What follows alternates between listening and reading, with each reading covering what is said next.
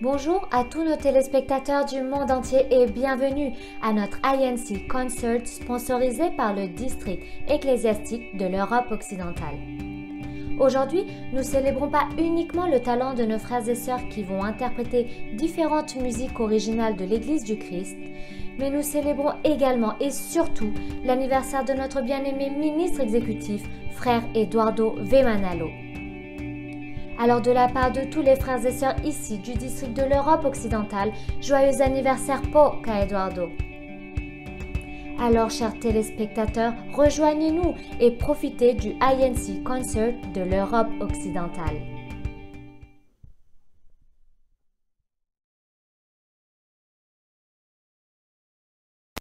Who are we? The chosen people of God, representing our faith. Now we raise our voice in unity. With the one God placed in the church to lead his nation. This is true indeed. We're never turning away, we stand firm, always keeping the faith, and we will always be united with the administration. We're INC. The right way, firm in my calling. Though persecuted by friends but loved ones, though the world goes against me. But I don't mind because I got my God, I got my Lord Christ, who gave the leader, who provide the guidance that is needed. Got my fellow brethren who affirming that teachings. Actions proving my faith, love, and hope. I'm on with the church, administration till my last breath. Yes, till my race is completed. Sånn god til få sitt liv gegeven. En hestig alleen die onzeker kan redden. Sterk in het geloof, door de waarheid zich op omvangen. De belofte van verlossing voor behouden is aan hen die echt geloven. Blijf onderdanig, ze vergeet me niet aan hem. Ik ben één met de kerk, administratie, dat is wat het is. En mijn lessing wasn't it proven, salvation is near. En dat de enige echt verlossing is hier. Ces esprits malsains essaient de propager des ragots sur internet. Des rebelles tentant d'empoisonner nous et le reste de la planète avec des mensonges au lieu de la vraie parole. L'opposé de bénédiction, ils choisirent malédiction. Les vrais serviteurs du Christ s'unissent avec l'administration de l'église. Nous fortifions notre appartenance. Il n'y a rien qui pourra jamais nous séparer. INC à vie et nous n'allons jamais nous arrêter. Who are we? The chosen people of God, representing our faith. Now we raise our voice in unity. With the one God placed in the church to lead his nation. This is true indeed. We're never turning away, we stand firm, always keeping the faith, and we will always be united with the administration. We're INC. Ze kunnen liegen, maar ik laat me niet misleiden. De waarheid leerde ik in de doctrines die ik heb ontvangen. In God geloof ik, overwinning zullen bereiken. Ik ga niet terugkeren, tegenstanders zullen niet inslagen om mijn geloof te ruïneren. En mijn liefde voor de kerkadministratie dat geplaatst wordt door God. So they wanna face us, dear brethren, lace up. Geef ons geloof niet op, ons breken ze nooit. Ne t'égare jamais, les mensonges ignore-les. Tentant de fausses doctrines pensent-ils qu'elles sont divines, ce n'est pas le cas. Ils veulent n'être qu'un avec le Fils et notre Dieu. Mais ne sois pas dupe face à leur ruse mensonge et dire fallacieux. Mais j'y pense ces derniers jours, même si c'est très dur, je suis béni d'être uni dans l'église avec l'administration de Dieu, donnant des leçons essentielles pour sa nation. Avoir frère Eduardo aux commandes est une bénédiction. I'm representing all my brethren who are staying the course. Members of the church of Christ, redeemed of the Lord. Detractors, they want to distract us, the devil, the swords. That's why they want to harm my faith and try to take it by force. Better raising my torch, walk the righteous path I was taught. Obey my spiritual leaders cause it pays by the Lord. Step from in the faith, till I reach the promise you all. We band together as one, united in one accord. Who are we? The chosen people of God, representing our faith. Now we raise our voice in unity. With the one God placed in the church to lead his nation. This is true indeed. We're never turning away, we stand firm, always keeping our faith, and we will always be united with the administration. We're INC. Ik word wakker elke ochtend en dank God voor zijn goedheid. Hij zegt me met mijn roeping, zo mijn faith al onbestolen. Ik zal vechten voor wat goed is, zo dat is evil. Apollen, de duivel maakt problemen, maar ik werk de bol zo hard. Word niet naar het puin gesleept, mijn inspanning zal ik verdubbelen. Ik ben één met Elia, INC tot het einde. En de waarheid en de kerk en het geloof zal ik verdedigen.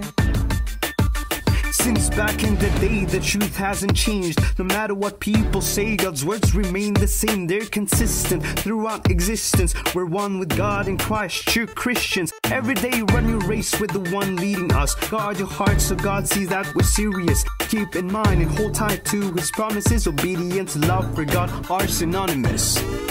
unis au vrai Dieu et à son Fils, unis à son administration, que ses plans se produisent, unis dans le même état d'esprit, mes pensées s'alignent aux Écritures afin de recevoir quelque chose de divin. Le plan que Dieu fit, la voie tracée par le Christ est celui qu'ils ont choisi pour nous mener aujourd'hui. Avec l'administration d'un monde entier, démontre qu'en Christ, on peut trébucher mais pas tomber. Who are we? The chosen people of God, representing our faith. Now we raise our voice in unity with the one God placed in the church to lead His nation. This is true indeed. We're never turning away, we stand firm, always keeping the faith, and we will always be united with the administration. We're INC. We will stand united. No one can divide us. Show no fear, we're fighting for our faith. So we will stand united. No one can divide us. Show no fear, we're fighting for our faith. Parampal tayo pundasyon kaya hindi tayo magigibla. Kalob sa puso at isipan ng banal niyang salita. Kaya napasado ng karapatan sa paglilingkod sa Ama. Kami mula sa pagsunod ganap na nakakaisa. Kami tupa sa pastulan, ang Diyos sa aming tanggulan. Wala nang sino mang lalabas pa sa atin mula sa kawan. At para ng hula, ang siyang ebidensya. Mananatili kami sa kaniyang Iglesia. Makikipagkaisa ako sa pamamahala. Ano man ang tuntunin na kanilang ipapanukala, sapagkat kasangkapan sila ng aking Ama, para lalong magtumibay ang aking pananampalataya. At magdanas man ang mga pag-uusig at pagsubok, ay hindi ako maliligalig, dahil ginagamit niyang kasangkapan ng namamahala upang ituro sa atin ng kanyang banal na salita. Kung sa aking pakikipagkaisa sa pamamahalang inalagay na ating Ama, sa mga payo takubili na mula sa kanila na magtingkod sa Diyos, kusing may alaging sumamba. Sa bawat panahon ay sinasama sa panalangin, at ang gawang paglaban kailanman di ko isipin. Pangako kong tungkulin ay laging tutuparin. I am one with God, I am one with Christ, I am one with EVM. Who are we? The chosen people of God, representing our faith. Now we raise our voice in unity with the one God placed in the church to lead His nation. This is true indeed. We're never turning away, we stand firm, always keeping the faith, and we will always be united with the administration. We're INC. Who are we? The chosen people of God, representing our faith. Now we raise our voice in unity with the one God placed in the church to lead His nation. This is true indeed. We're never turning away, we stand firm, always keeping the faith, and we will always be united with the administration. We're INC.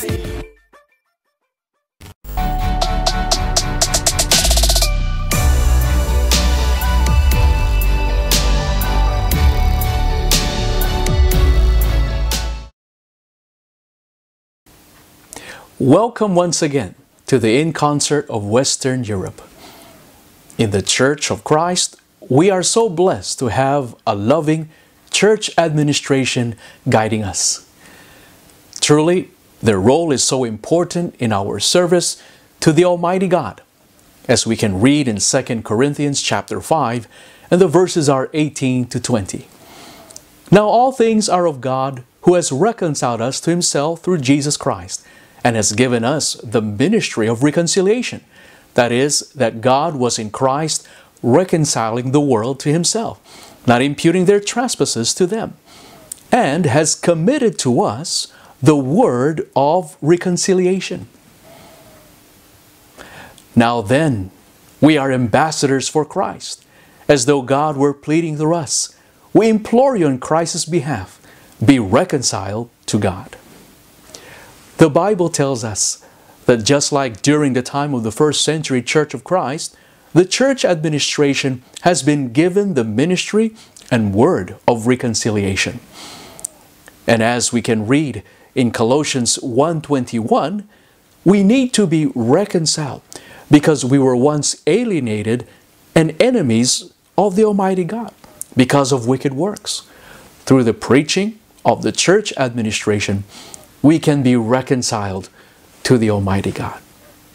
That is why, let us take to heart this statement of the Apostle John in 1 John chapter 1, verse 3. What we have seen and heard we announce to you also, so that you will join with us in the fellowship that we have with the Father and with His Son, Jesus Christ.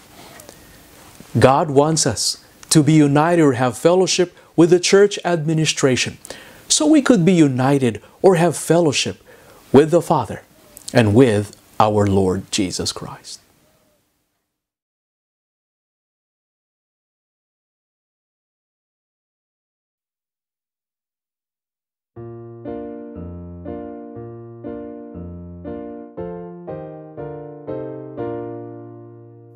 Always submit to the church administration, for the replacement of God to lead His nation. If we obey, then we'll receive salvation.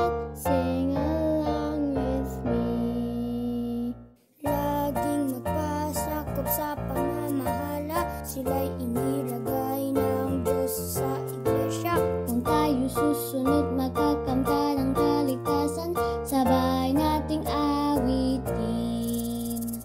Soumettons-nous toujours à l'administration, car Dieu les a placés pour mener sa nation. Si nous obéissons, le salut nous recevons. Chantez avec moi. Onderwerp je altijd aan de kerkadministratie. Zij werden door God geplaatst om zijn natie te leiden.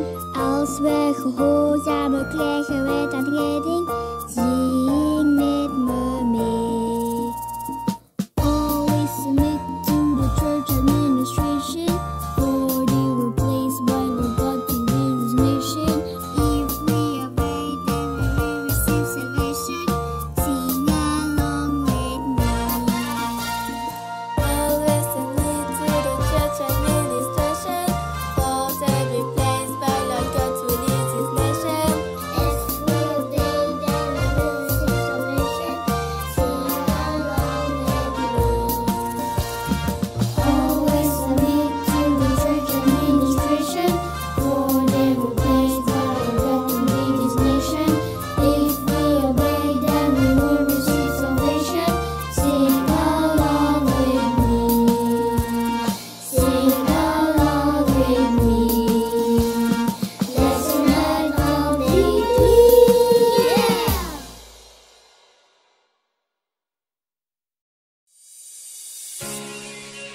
Salamat sa Ama at naglagay siya ng pamamahala.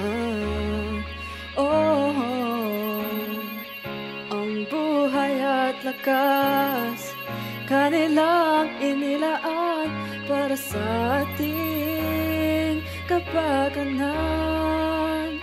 Oh, ating aming pananagutan, pasakop tayo ng lubusan. Sa pamamahala, isang naglagay, ating pananampalataya silang bantay.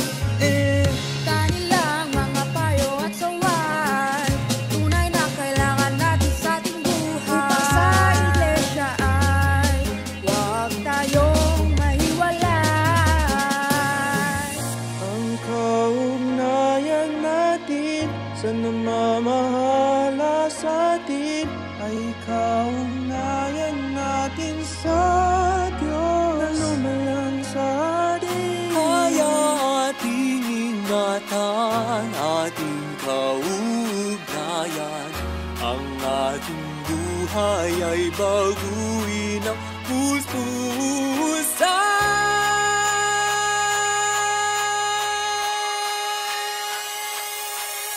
Upang huwag tayong mahulog sa kasalanan, mga payo nila ay lagi-laging pakinggan. Sa upat sumunod sa kanilang pasal, ito ay Akay ng Pag-ibig nila. Ang mahal nila'y at hindi kabubuti, at sa Iglesia ay makapanatili, at sa bayang banal ay magsama-sama. Ito ay Akay ng Pag-ibig nila.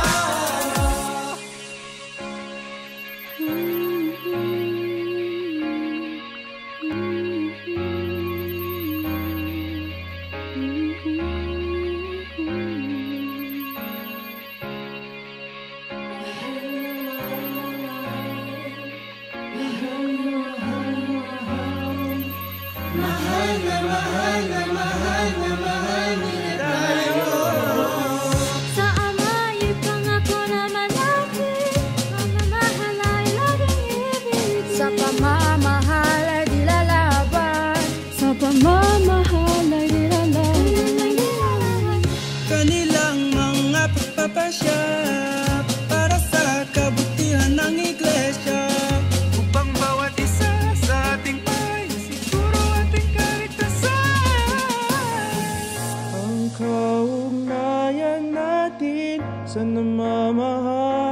sa atin ay kaugnayan natin sa Diyos na lumalang sa atin. Kaya ating ingatan ating kaugnayan, ang ating buhay ay baguhin ng puspusan.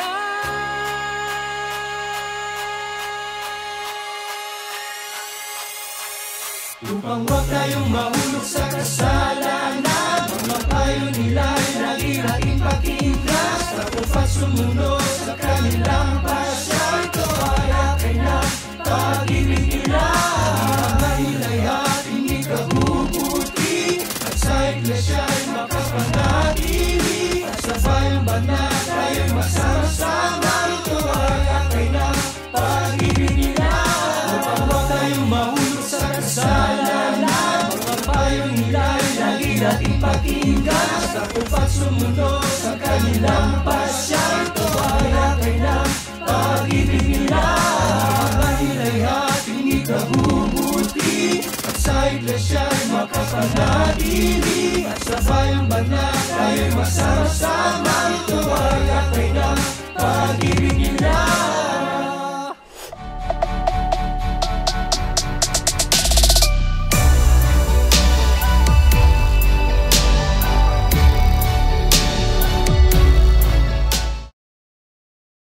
As we heard in one of the performances earlier, we must always submit to the church administration because it is God who placed them to lead His church in these last days. What is the proof? Please allow me to read the statement of Apostle Paul, one placed by God to administer the church in the Gentile lands during the first century. Here in Colossians 1:25, I have become its minister, according to God's administration that was given to me for you, to make God's message fully known. This is the reason in the Church of Christ we are being led by a minister placed by God to administer us and make God's message fully known. In our time, our executive minister is Brother Eduardo V. Manalo.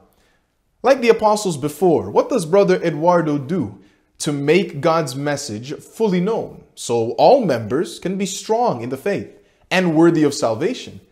He preaches, labors, and strives, as we can read in Colossians 1:28-29.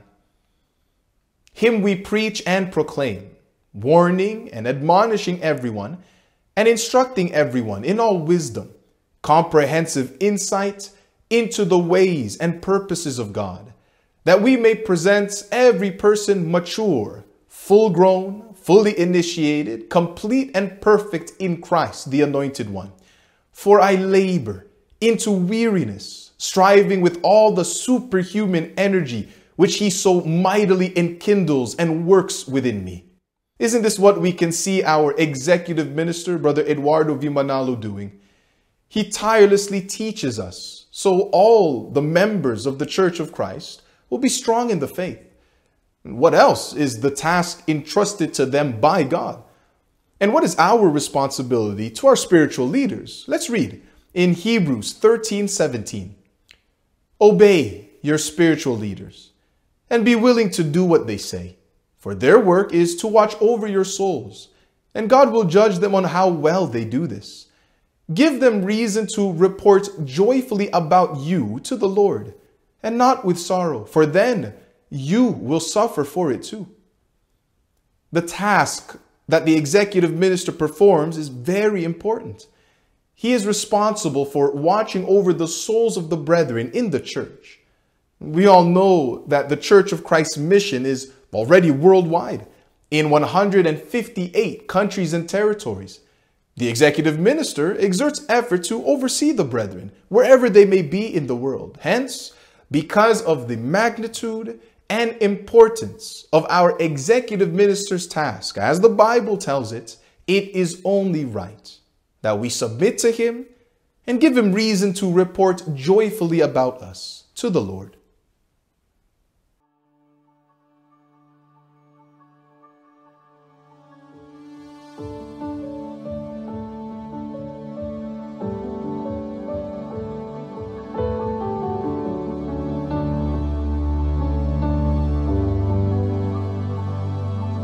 pag-ibig ng Ama ay ating damang-dama dahil naghalal siya ng pamamahala sa Iglesia. Sila ang gumagabay sa ating pamumuhay. Sila ang nagbabantay sa pananampalataya nating taglay. Dahil sa laki ng kanilang pagmamahal sa atin, pati ang buhay nila ay ihahandog kung kakailanganin. Tunay nila tayong minamahal, araw at gabi sila'y nagpapagal nang tayo ay makarating sa bayang banal.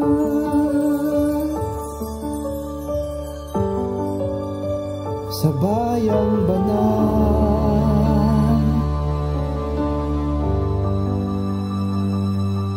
Ipangako natin sa Ama,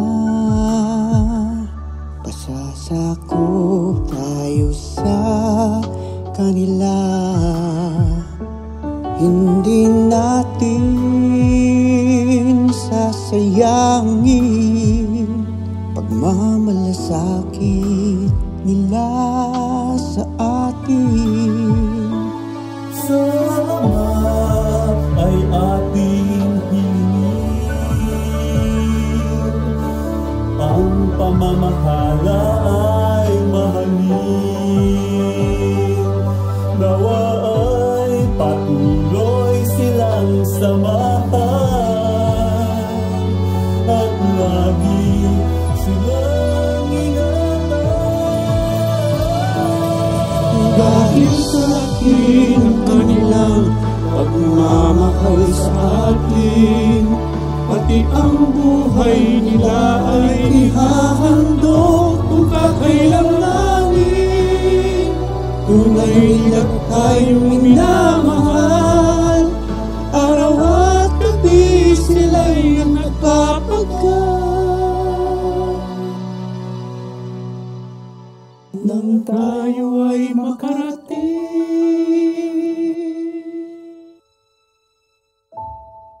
sa bayang banal.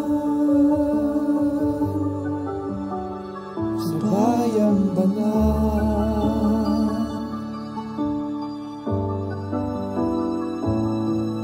Tunay na minamahal natin sila. Hindi tayo lalaban sa kanila, dahil sila'y tanda ng pag-ibig ng Ama.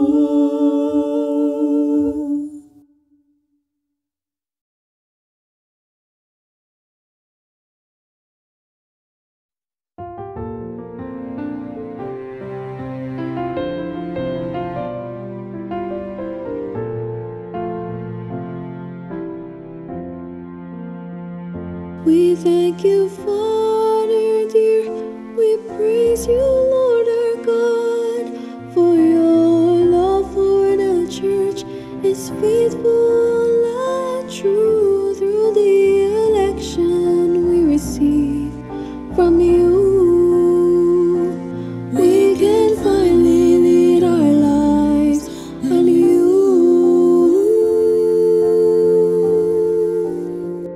Oh, the entire church praise unceasingly.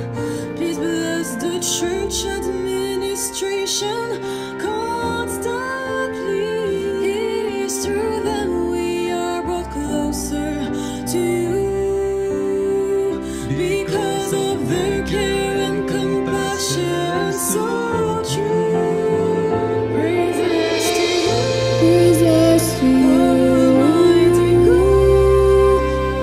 still remain inside the fold you love.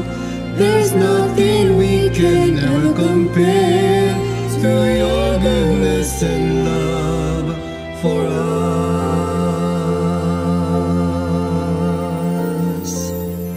Their life and strength they offer willingly for your beloved nation so completely. To you, dear Father, we always pray. Care for the administration for all this. Presents to you, oh Almighty God. We still remain inside the fold you love. There's nothing we can ever compare to your goodness and love for us. He labors for us every day to bring us to our perfection. To bring us to our perfection. For the leader you play, whose joy in life is to care and love your holy nation. Praises to you, Almighty God. We still remain inside the fold you love. There's nothing we can ever compare to your goodness and love for us.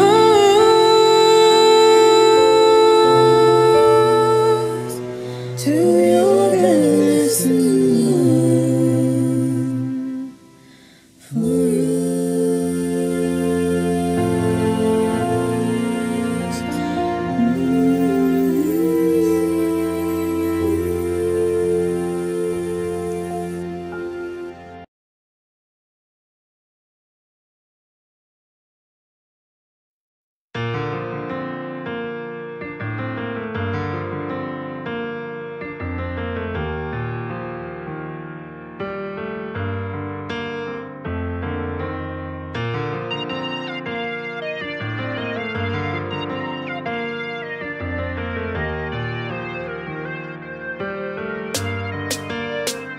Araw-araw ka pong gumagabay at sa amin nagmamahal. Di iniinda lahat ng hirap pagpapagal. Mapangunahan ng kamit, maihanda ng sagdal. Sapagkat ang mundong ito'y hindi na magtatagal. Sa pagtuturo, ikaw ay walang sawang nagpapayo. Iba't ibang lokal, distrito ang iyong dinarayo. Di mo alintana, pagod, gutom, mga banta. Binibisita mo pa rin iglesia sa ibang bansa. Ito'y patunay na walang anumang magiging hadlang. Sinisinop mo pa rin aming gabay sa hakbang. Tagubiling na pakinggan, di dapat malimutan. Aming susundin at aming pong pagtatalagahan. Kami panatag pag nakikita kang nakangiti. Di ka man abot ng paningin sa bawat sandali. Nawala po kami na dapat pang ipag-alala. Salamat po sapagkat sa amin laging nangunguna ka. Salamat sa pag-ibig mo, kami patuloy mo pinamunahan. Magsawang ginagayan, kami sinisilog mo sa loob nitong banal na iglesia. Kumagkalikas ka, may kanta. Sa patupad mapanunahan kami tunggo sa kalitasan at hangad. May pananampalataya, pag-ibig at pag-asa naming ay palaguin. Ang tungkulin tuparin sa pabubunga, katotohanan ay ipalalaganap dito sa mundo ito. Napuspos na mga hilahil ng paggabak ng hirap, suliranin na puot.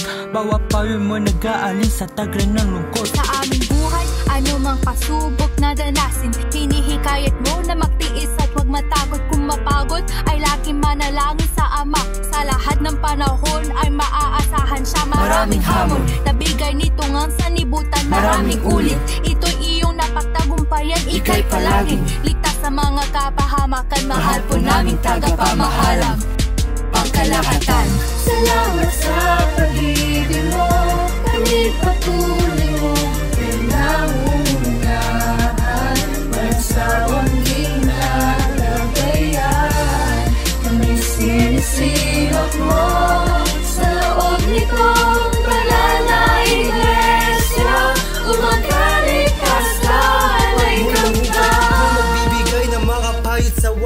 siyang makakatulong po sa aming paglalakbay. Ang tanging gusto mo ay kami ay makatagal, patuloy pa na tumupad sa tungkulin na banal. Pag natuturo, iba't ibang bansa ang dinarayo, habang kami tulog, ika'y nasa paglalakbay. Nagtutungo ka po sa iba't ibang lokal, di mo naalintana ang pagod at pagpagal. Sa pagtupad, wala kang panahong pinipili, gabi at araw, gumagawa sa bawat sandali. Wala kang oras na sinasayang, walang humpay kang kumikilos, dahil ang panahon ay nagmamadali sa pagparito ng ating Panginoon Hesus Cristo. Iginayak mo po lahat ng Iglesia ni Cristo, sapagkat di na magluluwat, di magtatagal, makakarating na maninirahan sa nila ang bayang banal. Salamat sa pag-ibig mo, kami patuloy mo, pinamunahan, walang sawang ginagabayan. Kami sinisinop mo sa loob nitong banal na Iglesia, umagaling ka sa laiganta. Salamat sa pag-ibig mo, kami patuloy mo, pinamunahan, walang sawang ginagabayan. Kami sinisinop mo sa loob nitong banal na Iglesia, umagaling ka sa laiganta.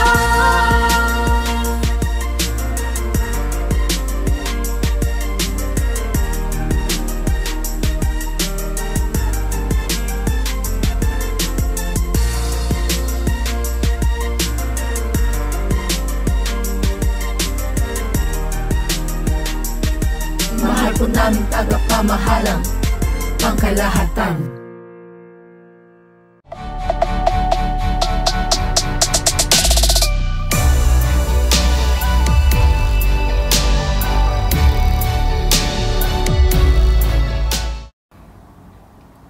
Notre ministre exécutif ne se lasse jamais de nous instruire, surtout pendant les services d'adoration.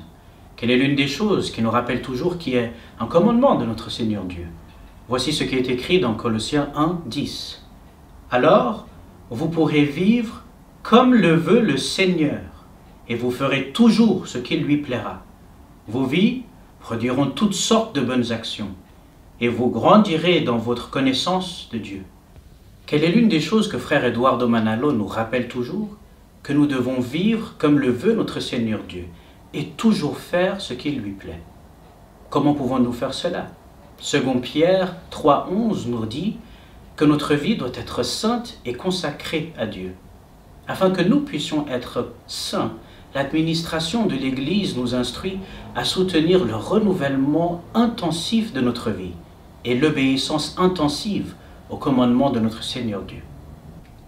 On nous apprend également à aider dans toutes les œuvres de l'Église. Par exemple, en partageant notre foi, en donnant nos offrandes, en soutenant toutes les activités de l'Église et encore beaucoup d'autres choses, afin que nos vies puissent être consacrées à notre Seigneur Dieu.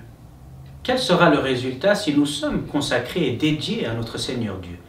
Lisons ce qui est écrit dans Psaume 91, 14 jusqu'à 16. L'Éternel dit, « Parce qu'il est dévoué à moi, je le délivrerai, je le protégerai, parce qu'il m'est fidèle. Quand il m'appellera, je lui répondrai. Je serai avec lui quand il aura des ennuis. Je vais le sauver et lui apporter l'honneur. Je le satisferai d'une longue vie et lui laisserai voir mon salut. » Si nous sommes dévoués à notre Seigneur Dieu, le Seigneur nous dit qu'il nous protégera, qu'il répondra à toutes nos prières et surtout qu'il nous accordera le salut au jour du jugement. C'est pourquoi notre frère Eduardo Manalo nous enseigne qu'à la place de placer notre espérance dans les choses de ce monde et de nous concentrer sur les différents soucis de nos vies, nous devrions placer notre espérance dans la grâce qui sera la nôtre.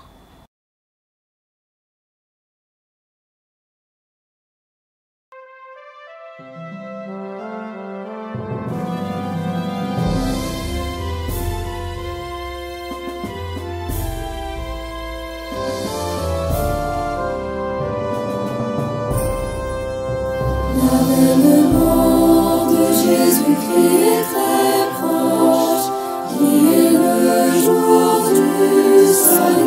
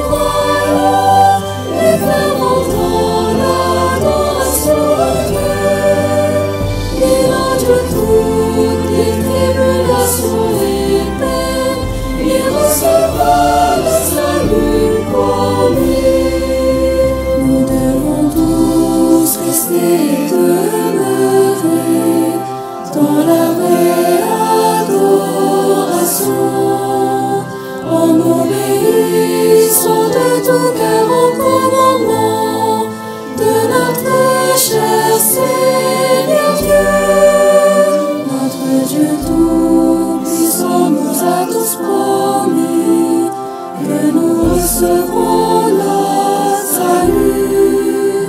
La nouvelle terre et nouveaux ciels sont réservés à son fidèle serviteur.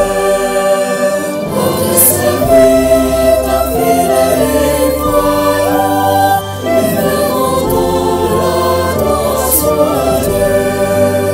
Il entre toutes les tribulations et peines, il recevra le salut promis.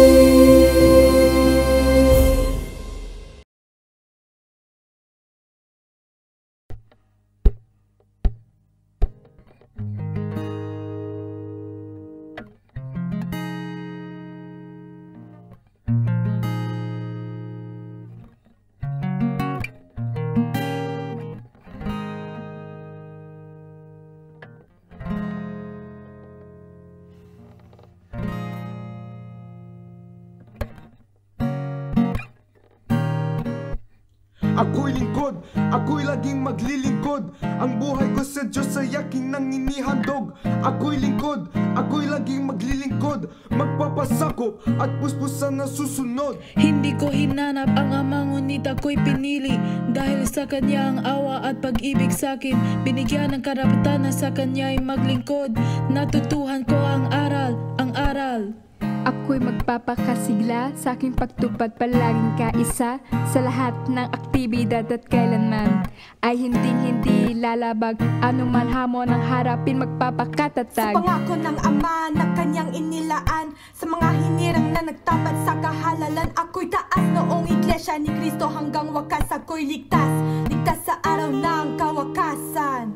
Ikinararangal ko na ako'y kaani sa tunay na Iglesia ni Cristo, ang Diyos na tumawa sa akin. Ako ay pinili niyang maging tunay na lingkod, kaya kailanman ako'y di tatalikod. Ang kahalalan ay ingatan hanggang tamuhin ang kaligtasan. Bakit ko mahirap magdala ng buhay? Kailangan kong magsikap, kailangang maghanap buhay. Ngunit di sapat na ang pagtuunan ay ang pamumuhay, pagkat higit sa lahat ay ang walang hanggang buhay. Pag-uusig, pagsubok, paghamak, panguupat, ito'y bahagi sa pagsubok. Sa aking kahalalan, nakahanda ako'y sa alang-alang ang lahat. Matupad ko lang ang tungkuling sinumpaan. Tumitindi ang pag-uusig, maging ang kahirapan. Mayroon mga nagtaksil at mayroon man lumaban ng Iglesia ay pilit na nililiglig nila, ngunit sa lahat ng paninira di ako padadala. Iingatan ko itong kahalalan, di ako bibitaw anuman ng mauna, wakas ng lupa o pagpanaw ang dakilang araw. Ito'y buong pusong hinihintay, umaasa ako matyagang naghihintay. Ikinararangal ko na ako'y kaani sa tunay na Iglesia ni Cristo, ang Diyos na tumawa sa akin. Ako ay pinili niyang maging tunay na lingkod, kaya kailanman ako'y di tatalikod. Ang kahalalan ay ingatan hanggang tamuhin ang kaligtasan. Lumilipas ang mga araw, maging ang panahon, anumang oras ay darating na ang Panginoon. Di ako papayag sa paglalakbay ay maiwan, ligtas na ako pagdating ng araw ng paghuhukom. Ako'y mapalad, mapalad, mapalad. Ako'y panatag, panatag, panatag. Sa Ama ako ay lagi sa Kanyang tatawag. Ako'y laging ingatan sa lahat ng aking lakad. Na sa lahat ng panahon at mga sandali, pangalan ko sa aklat ng buhay huwag mapawi. Sa kawan ay hindi na ako aalis. Nakahanda ako na lahat ay tiisin dahil kay Cristo na nagpapalakas sa akin. Ako'y lingkod, kaani po ako Iglesia ni Cristo, hindi ko to ikinahihiya. Kaymanan sa mundo ito'y mababaliwala. Ako'y Iglesia ni Cristo, ito'y aking ikinararangal. Ikinararangal ko na ako'y kaani sa tunay na Iglesia ni Cristo, ang Diyos na tumawa sa akin. Ako ay pinili niyang maging tunay na lingkod, kaya kailanman ako'y di tatalikod. Ang kahalalan ay ingatan hanggang tamuhin ang kaligtasan. Ako'y lingkod, kaani po ako'y Iglesia ni Cristo, hindi ko to ikinahihiya. Kaymanan sa mundo ito'y mababaliwala. Ako'y Iglesia ni Cristo, ito'y aking ikinararangal. Ikinararangal ko na ako'y kaani sa tunay tunay na Iglesia ni Cristo. Ang Diyos ang tumawag sa akin. Ako ay pinili niyang maging tunay niyang likod. Kaya kailanman ako'y di tatalikod. Ang kahalalan ay ingatan, hanggang tamuhin ang kaligtasan.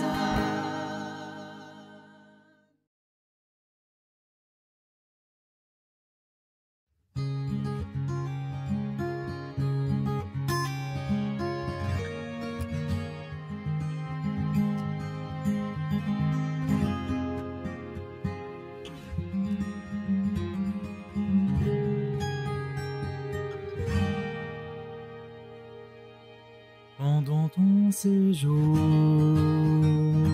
ici sur la terre, il n'y aura pas que des moments de bonheur. Tu devras faire face à ce monde cruel où tu vivras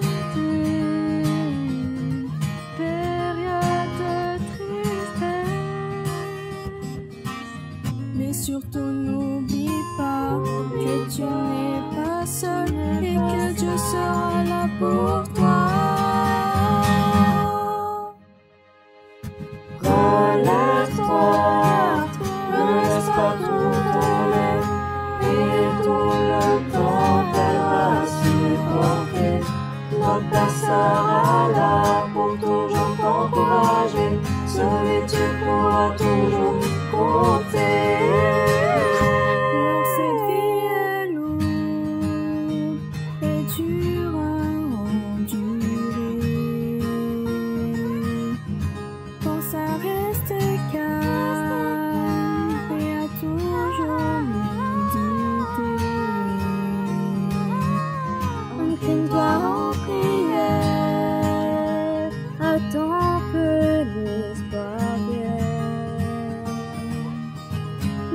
Pas tes problèmes, fais face sans aucune gêne. Surtout n'aie jamais peur, le pire n'est jamais le pire, alors reste ferme dans ta foi. Relève-toi, ne laisse pas tout tomber, et tout le temps elle va supporter. Notre Père sera là pour toujours t'encourager, sur lui tu pourras toujours compter. Enfant qui est membre de l'Église du Christ, la vie n'est qu'une course où tu dois rester sur la piste. Les temps de souffrance dans cette vie ne t'épargneront pas, mais surtout ne fais pas la grave erreur de perdre la foi. Garde espoir et prie toujours pour avoir la force en toi, afin de combattre l'ennemi qui guettera tes moindres faux pas. Tu sais que pour faire régner le mal, il n'est jamais inactif, donc prends garde de ne jamais te détourner de ton objectif. Car si tu veux parvenir à la ligne d'arrivée et recevoir le salut que Dieu a promis de te donner, tu devras rester fort dans la foi malgré ton passé et toujours demeurer fidèle à celui qui t'a tout donné. Relève-toi, ne laisse pas tout tomber, et tout le temps elle va supporter. Notre Père sera là pour toujours t'encourager, sur lui tu pourras toujours compter.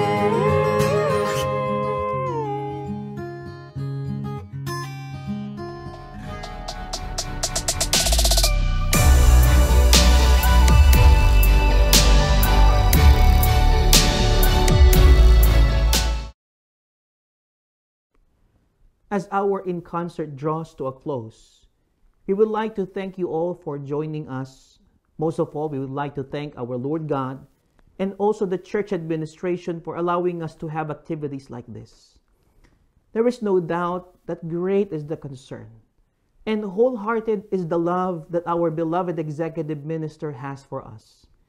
He always encourages us to have these types of activities that inspire us and strengthen our faith, so we can continue in our service and worship of our Lord God.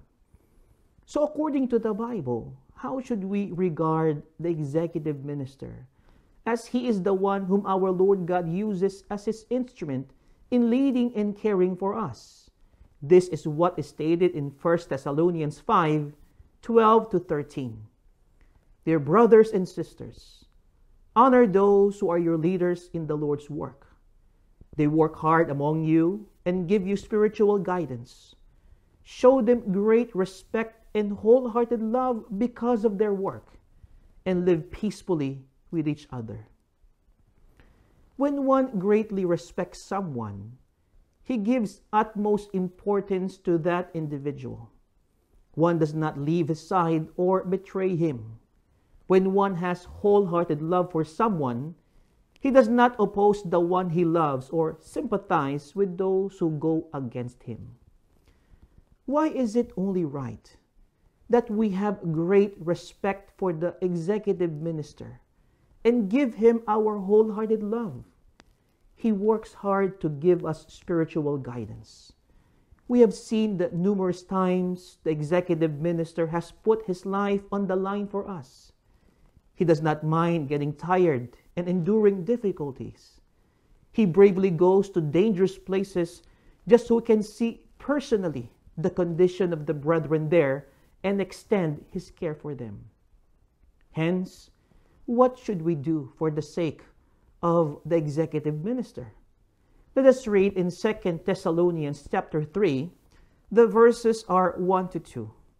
Finally, pray for us, brothers, that the Lord's message may spread rapidly and be honored, just as it was with you, and that we may be delivered from wicked and evil men, for not all have faith. Let us always pray for our beloved executive minister. Let us pray to our Lord God that He continues to open the mystery of His words to the executive minister, so His message will all the more spread rapidly and be honored. What else should we pray concerning the executive minister? Let us implore to our Lord God not only to bestow upon him the best of health, but also to deliver him from wicked and evil people, or those whose aim is to hinder what our Lord God wants to happen to the church. We truly feel the love of the church administration. Let us do our part as well to love them in return and always unite with them. When we do this, we will be sure to receive not only God's blessings in this life, but also salvation on the day of judgment.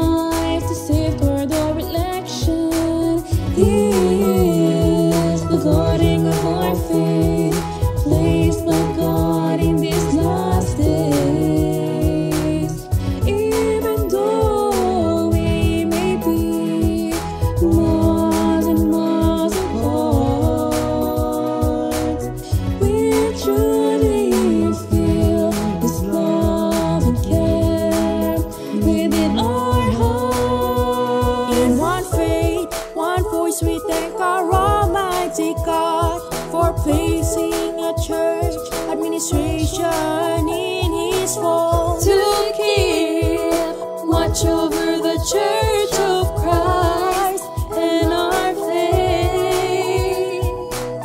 From the distant lands we promise to remain united. We are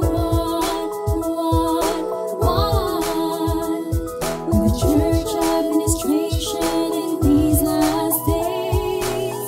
God's words He constantly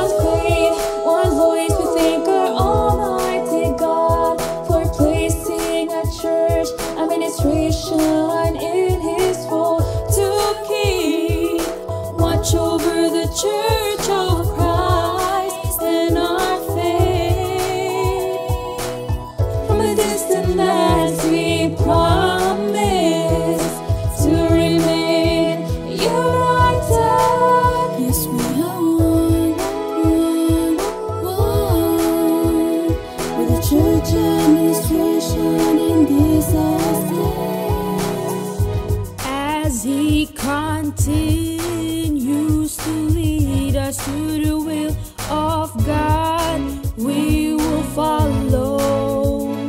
Our faith will not be shaken, our love will remain true. For the hope of salvation we firmly hold on to. In one faith, one voice we thank our Almighty God for placing a church administration in His fold to keep watch over the church of Christ and our faith. From the distant lands we promise to remain united. Yes, we are one with the church administration in these last days.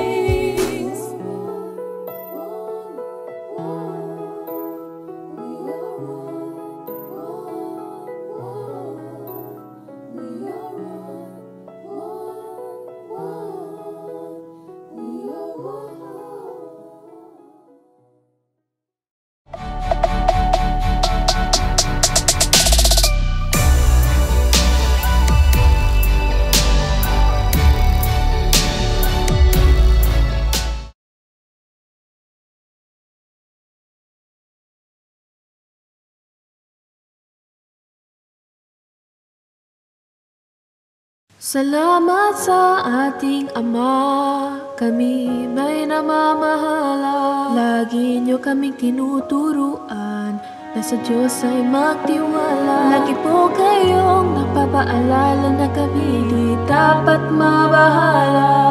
Ilagak ang pag-asa sa biyayang darating. Amin pong namamahala sa pagpapayo sa amin, di kayo nagsasawa. Ang aral ng Diyos sa amin ay pinauunawa na manindigan kami na gawin kung ano ang tama. Namamahala po kayo na may integridad. Kayo po ang huwala namin sa aming pagtupad.